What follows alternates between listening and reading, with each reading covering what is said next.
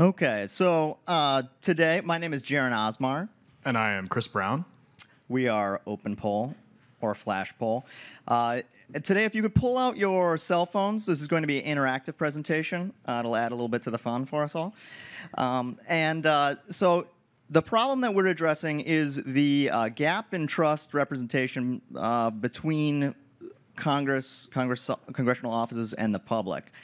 There's a strong feeling today that the middle class or the man on the street is not being listened to, and we hope to be able to address that problem.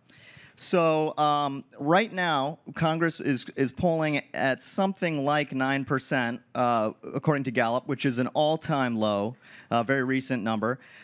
Just to give you some perspective, the number of people that are in favor of instituting communism inside the United States is at 11%. So that's a bigger slice of the population than approves of Congress as things currently stand. One of the cruxes of the problem may be the way in which constituents interact with their congressional offices. So please, people who work in the institution, don't answer this, but for the general public, how many of you have interacted with your congressional office in the last year, by show of hands? All right, okay, we have a few. How many people in the room receive text messages and send text messages? Okay, all right. So we've got a bit of a disparity there. Now, the technology has always existed to send mass texts to the public or to large numbers of people.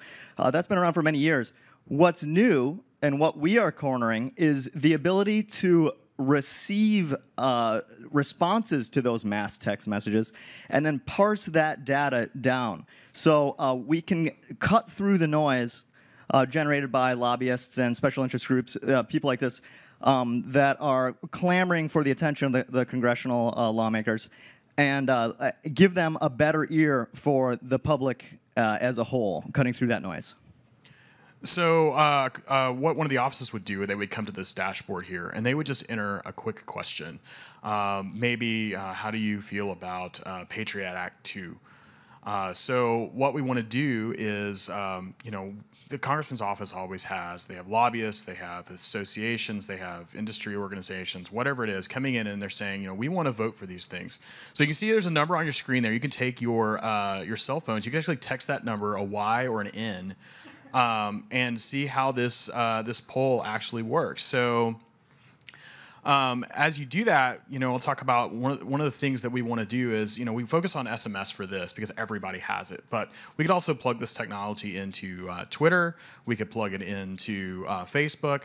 And then all of these services that we're looking at actually do provide locations. So we can actually look and see, is that constituent in the district that the office is in, so that they can make sure that they're getting the correct information from their constituents. Not only that, but the congressional office can look at constituent data individually. So they can look and say, John Smith is a hawk, Tim Jones is fiscally conservative, etc. So as you can see, it's there's a lot of opinions on that there. But let's jump over to the report. And so this would be something that the office would, this is actually an older one we did, but this would be something the office would receive. And they would receive this via email. And the cool thing, too, is we can actually plug this into their existing communication system. So, we can send out the question that way and back in. So in terms of openness, the programming is public. In terms of feasibility, technology exists. We made it. In terms of accessibility, everyone who has a cell phone can do this. And in terms of impact, this is a new, strong tool. It changes the quality of the debate. Thank you.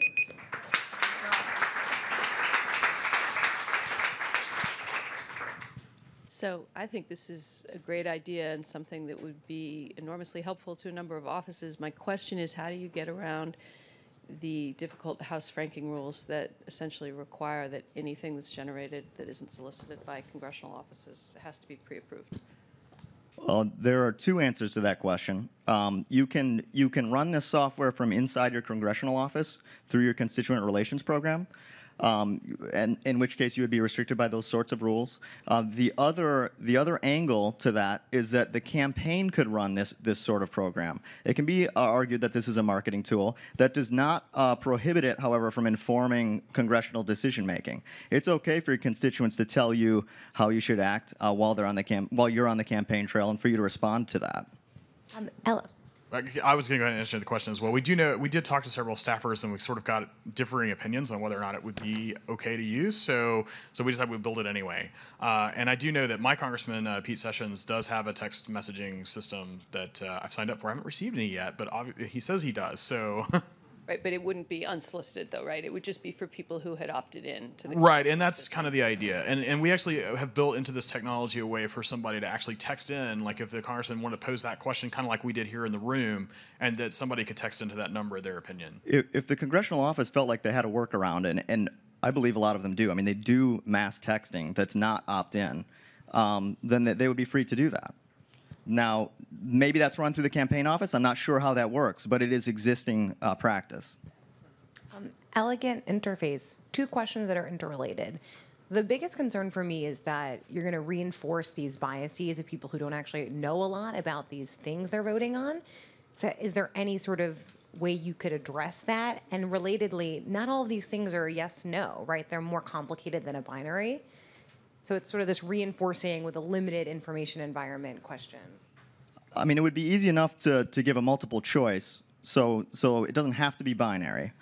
We have an other category so that we can parse through the data looking at comments, for example. It also leaves open the possibility of unsubscribing. I mean, the current technology allows people to unsubscribe by texting stop.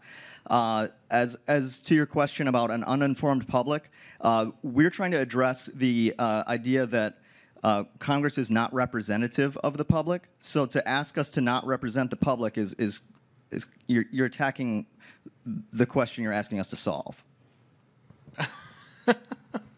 To answer that with a technical answer, I think we can provide links in these text messages.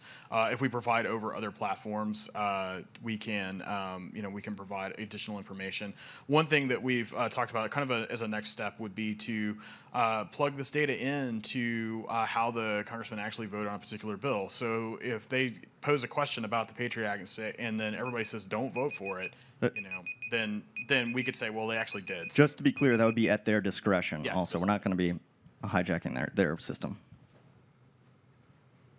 Any last questions? All right, great. Thank you so much.